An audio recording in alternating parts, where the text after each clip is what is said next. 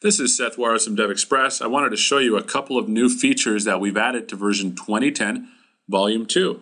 We've added improved support for enums and complex types in the End User Report Designer. Let me show you what I'm talking about. Here in the End User Report Designer, we have an extra report that's been bound to an XPO collection of persons objects.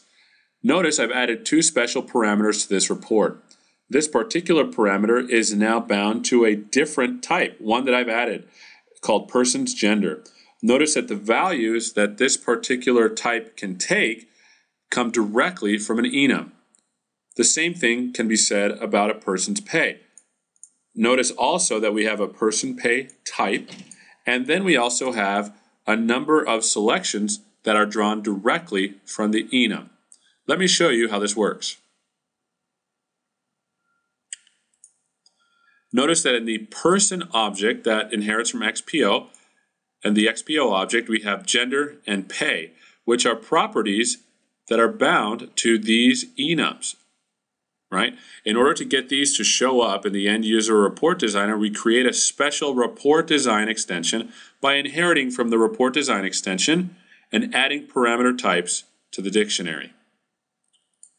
Once that's done, all we need to do is register the extensions and associate the report with particular extensions. Once that's done, you'll be able to see the new enum values in the parameters inside of the End User Report Designer. Okay, I've made a couple of corrections in order to add a special new complex type for our parameters. Notice that gender is still the same as before, but for pay, we now have the ability to do this kind of selection. Notice that this selection is based upon a complex object.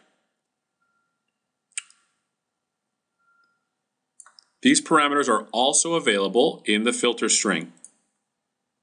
When I hit plus and select gender, notice that you can compare it with a value or another field's value, or you can compare it to the actual parameter value, because gender is of type gender for the enum. Let me add another one for pay. Notice that this is also available because the pay object is a little bit different. Let me show you.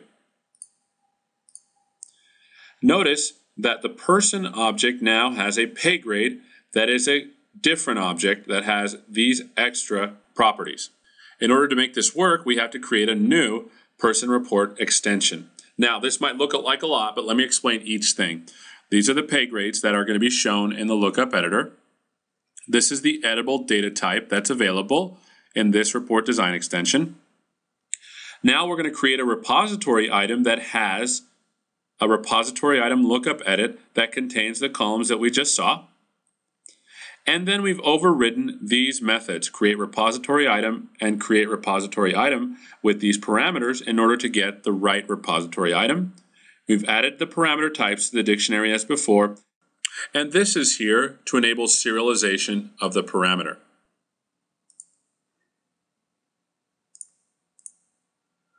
Notice that once we have that, we are able to do this.